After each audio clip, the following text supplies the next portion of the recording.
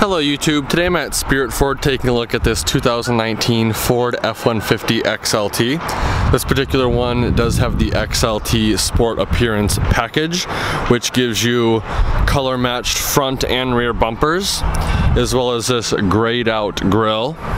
The exterior color is a beautiful ruby red that absolutely pops in the sunlight. You do have your standard halogen lighting with this XLT, as well as some fog lights. You do have tow recovery hooks in the front as well. Coming around to the side, we have some Michelin Primacy XCs. The tire size is a 275/65 R18, and I believe these are the XLT Sport specific wheels. Plastic fender flares as well. Here's your XLT badging. Really nice low profile looking running boards. Very, very nice color. The exterior of this vehicle is absolutely beautiful. There's your Sport 4x4 badging, as well as your chromed tipped exhaust, and Ford includes these plastic moldings to help protect against rock chips. Standard halogen lights. This vehicle does have the 2.7 liter EcoBoost V6. Your tailgate release, backup camera, Ford badging, and then F150 is stamped into the tailgate. We have your standard 7-pin and 4-pin connectors, as well as backup sensors integrated into the bottom portion of the bumper. Right over here we have your capless fuel fill port, and like on most all Ford vehicles, you have your keyless entry keypad right there. Very, very beautiful looking truck. Let's take a closer look at the interior. Starting out over here on the left hand side, if you'll be able to see, we have all of your window controls right here, and then above that we have all of the buttons for the mirror controls. Coming over to the right, we have all of the controls for the lighting of this vehicle, interior dimmer switches, as well as exterior lighting. Below that we have a electronic parking brake, and to the right of that we have your power adjustable pedal buttons. Coming up to the instrument cluster, we have your tachometer on the left, speedometer on the right. I believe that's a 3-inch LCD screen in the middle, and you have various gauges up top. Working our way back, you have this plasticky leather rubbery feeling steering wheel. It is still very soft and nice in the hand. This control pad over here controls the LCD display in the middle. Below that we have all of your cruise control buttons. On the right side of the steering wheel we have all of your volume controls, and then below that we have your hands-free call buttons. Speaker up here, shallow storage tray right there. Here is your traction control off button, your hazard light button, and this vehicle is equipped with automatic start stop. To turn it off, you'll push it, and then it'll have a little indicator indicating that it is off. Down here we have your touchscreen display, very responsive. This one does have navigation as well as Apple CarPlay and Android Auto. So if your phone has that capability, you'll be good to go.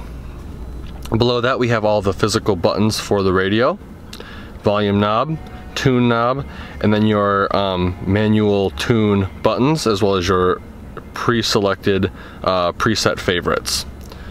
Over to the left we have your transfer case selection knob. Right now we are in 2 high. You can turn it to 4 high or 4 low. Over here we have the single zone climate control for this vehicle. The 2 captain's chairs are equipped with heated seats. To the left of that we have a little storage cubby right here. This is where the Pro Trailer backup system would go if you opt for that package. Push this silver bar forward, giving you access to some storage. You have 2 USB ports right here. To close it, push it, and it shoots back down. Little storage tray here, 2 cup holders, and then your gear selection right here with manual plus and minus on the actual shifter itself. Working our way back to the leather wrapped armrest, push this button, giving you access to a pretty big storage compartment. This is removable. You do have storage for some business cards as well as change. And then an absolutely massive storage bin down here. There's actually a lot of room in there. You have 2 spots for pens up top as well. Here's the seat pattern for this XLT Sport. Actually looks pretty cool. It's a pretty neat looking design. Over here we have a little storage shelf tray. Standard glove compartment with halogen lit light and a little shelf. Coming up top to the vanity, it is not lit for passenger or driver.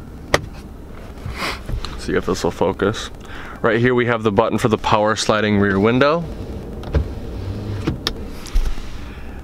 Beyond that, we have your glasses storage compartment. And then in front of those, we have all of the dome map light buttons.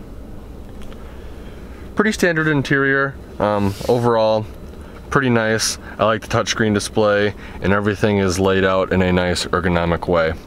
Let's take a look at the back and see how much legroom we have. So before I get in the back, I want to kind of point out how easy it is to fold these seats up. One hand and they're up. Not only do you have storage under here, but you also have a flat load floor. There is no transmission hump, which is absolutely awesome. Now, once the seat is in the upright position, it is actually locked into place. So to unlock it, you're going to pull on this little string right here, and then you can pull it down and it will be ready to be sat in again. Getting up is real easy with these running boards and the grab handle they give you. Tons and tons of legroom back here. I'd say I have easily a foot of legroom before my knees hit the front seat. You do have storage in the form of pouches behind both driver and passenger seats. 2 cup holders up top. 12-volt outlet right here. 2 USB ports, as well as a 110-volt 400-watt max power outlet right there. And on the right and left, you do have rear passenger ventilation. This being an XLT, you do not get the center armrest. On the higher trim vehicles, you would get one right here. You have hanger hooks on both passenger and driver side, as well as LED dome map light right there. This vehicle does not have the panoramic sunroof, so you get absolutely an amazing amount of headspace. You can see they kind of focus for you. They kind of cut out part of the headliner so that way they can make it higher. And right here too, there's another lip on the headliner, giving the rear passengers a ton of headroom as well. Let's take a look at the tailgate. So the only way to release the tailgate on this vehicle is to actually come up to it and pull it. It is not assisted on the XLT, however it is very light, being aluminum. This particular model does have a drop-in bed liner with LED bed lighting. It's very cool. And then 4 tie-down points at each corner of the bed. Again, 2 fingers, and it's up. Let's take a closer look at the window sticker. So here's the window sticker on this vehicle. Again, it's a 2019 Ford F150 4x4 Super Crew, the 2.7 liter V6 and a 10-speed automatic transmission.